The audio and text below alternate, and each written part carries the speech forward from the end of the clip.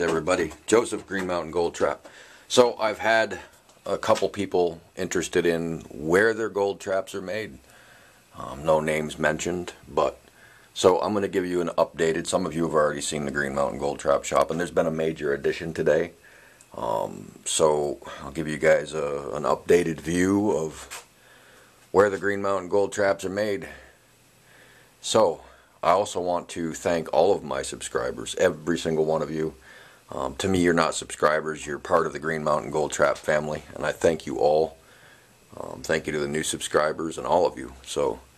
And I also want to give a shout out to John, the assistant manager now. He used to work at the Pro Desk back during the development stages of Green Mountain Gold Trap. I knew what I wanted to do, but I wasn't exactly sure what I wanted to use. So I went to John, and he helped me. He came up with some ideas, and they were very good ideas. So when you buy the Green Mountain Gold Traps, John is in the mix. So thanks, John. But he went from the Pro Desk to the service desk, in charge of the service desk, and like within days, he became, and I just found out today, the assistant manager of Home Depot. And he actually helped today. We asked for somebody else to come and help myself and my neighbor. Shout out to my neighbor as well, because he helped me with going to get this saw. So I thank you, Travis. But anyway, so this is the Green Mountain Gold Trap shop. Over here we have the the PlayStation of Green Mountain Gold Trap, not to be confused with the game system. You got packing paper, and there's the article that myself, Green Mountain Gold Trap, and Center of the Earth Mining, Terry, were mentioned in that article. It was the May-June 2019 issue. It's about history and treasures abound, prospecting New England. So that was pretty cool. And then we've got circular saw blade sharpener, various things hanging up for shipping, and stamps and screws, excess screws, and bits, and just all kinds of stuff. Paper cutter. Got my circular saw. Got different stuff hanging here. And we got the drill press and the belt sander, and always safety gear. Apron, big deal, right? Grinder, another bench grinder. Stereo system. I'd have it on right now, but I'd get a strike. It's on, but the volume's turned down. I don't want to get a strike. And thanks to Terrence, Center of the Earth Mining, Terry, he actually likes Terry better than Terrence. He gave me this this metal brake. He bought it to build one thing, and he says, well, it's just in my way, I'll give it to you. So he blessed me with that. Thanks, Terry. And of course I've got his sticker up here, Center of the Earth Mining. Pretty appropriate. Different sanding stuff.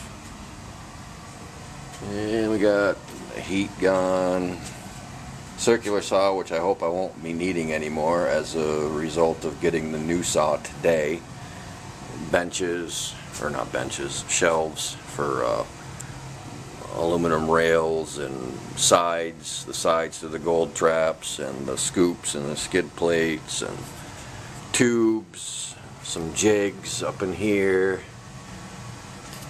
And of course the table saw with my sled that I made. And that is the new saw. That is quite the piece of equipment. I love it. It's going to speed up production tremendously.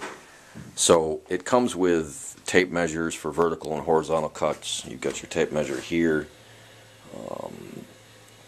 for vertical cut or horizontal cuts, and then you've got your tape measures on either side over here for horizontal cuts. But the tape measure only goes to 30 inches, well, 30 1/4. So the scoops to the 3-foot are longer than 30 1/4, so I just drop this piece in here and it's dead on right to the end is where I need to run my sheet when I want to cut my pieces. I just butt it up flush with the end of this and zip it. So that works good.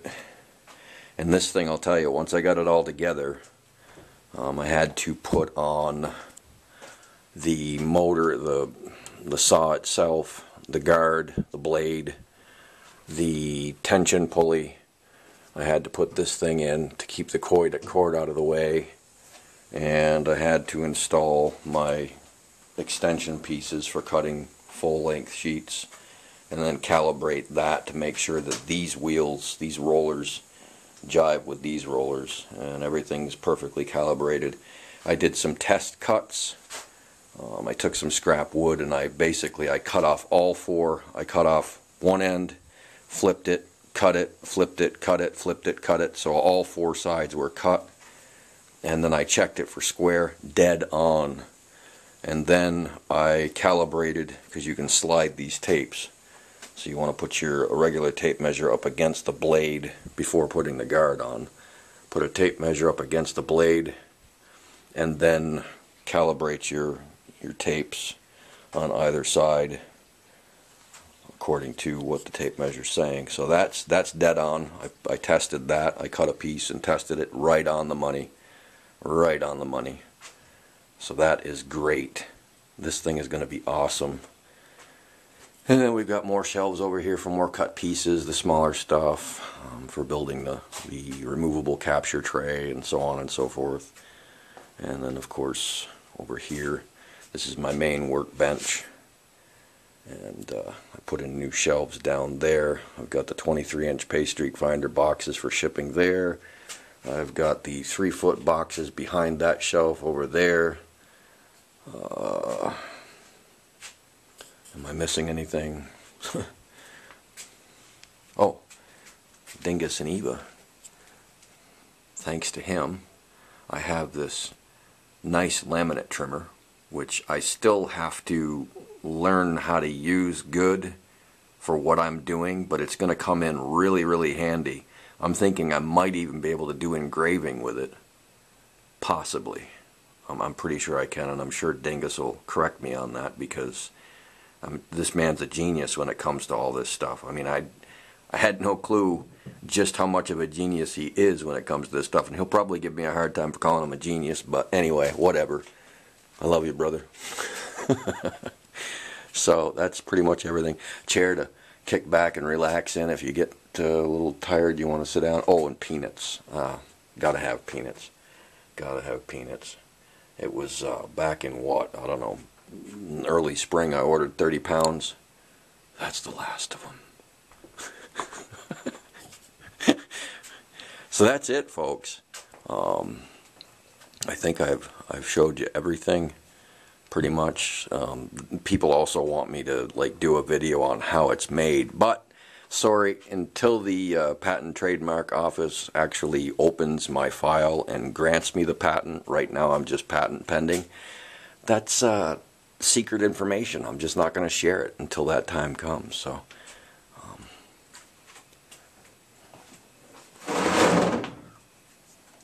there's the pick and shovel ad, classified ad. I've got the map of the United States and all the states I've sold into, brochure, my drawings from the patent stuff, all the patent information, first dollar made, certificate of course completion with the United States Patent Trademark Office, because I studied everything. That's when I had my patent search done. That's from the patent attorney. So anyway, I just thought I'd give you guys, along with those, I mean, the two people that asked, so everybody else gets a little bonus and gets to see where everything's done. Oh, and eventually most of the shop is concrete floor, but this section over here behind this shelf and way out front is still dirt floor. So once we pour concrete in this section, the shop's going to get extended that way over to that area where those posts are. And I'm going to be getting a new table saw, something that's higher end and calibrated properly. This is a Ryobi and it's not perfectly calibrated. I need perfectly calibrated. So making cuts with this is it's doable, but you got to be on your ball. So I'll get another table saw that'll go over there, and then in this whole area here, this square area, is going to be a CNC router eventually. So that's it. And after this, there's going to be a little bit of footage from the river from the other day when myself, Hung, and Nick went to the river. Nick got probably about 10-15 pieces.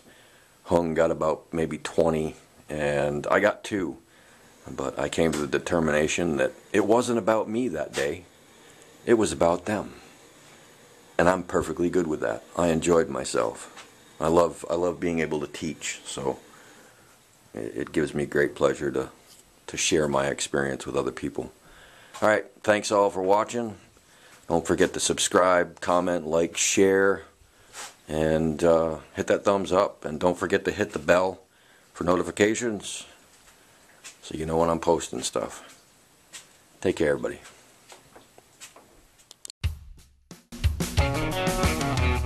Green Mountain Gold Trap. Take me to the Green Mountains, 'cause that's where the gold is at. If you wanna bend the rules, tell them this is not a sluice. It's just a fluid bed, and it's simply shovel fed.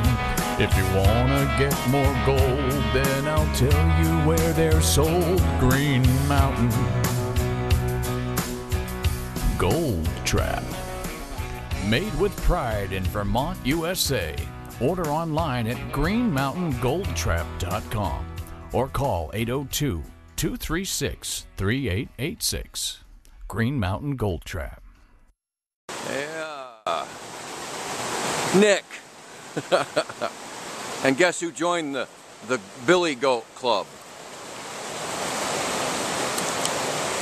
Hung actually made it down in here with us. Can you imagine that? You're only as old as you feel. So, I was eyeballing this over here, up in here, because when that water cranks around that corner down there, it's hitting up against all this ledge and pushing the water over this way. So all this over in here is going to be low pressure zone. And with what I've done down there, and Nick also, with crevicing, I can't help but think there's got to be something over in here, so I want to check that out. And water gets way up in there when it's really high. So we'll see what we can do.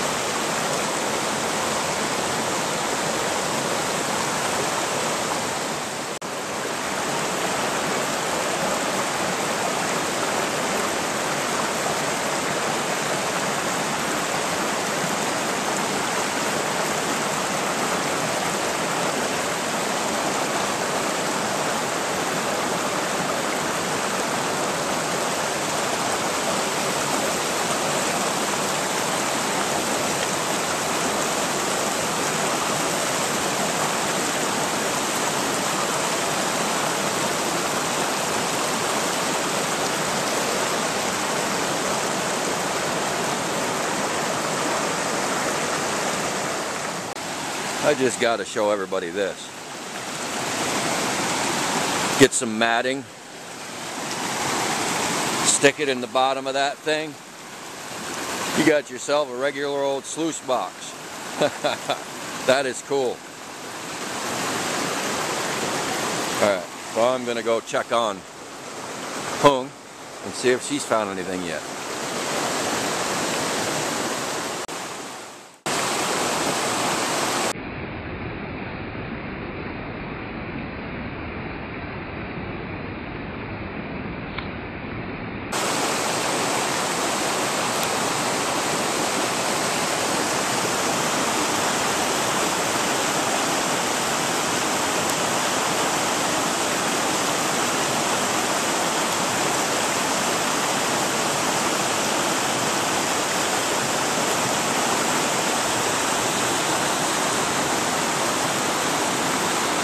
I just took a bunch of material from up in there.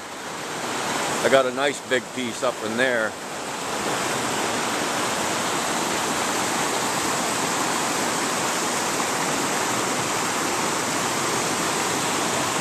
Got about a quarter of a 5-gallon bucket from up in that spot, so I'm gonna run it in a minute here after Nick. I forgot and only brought one pan today, so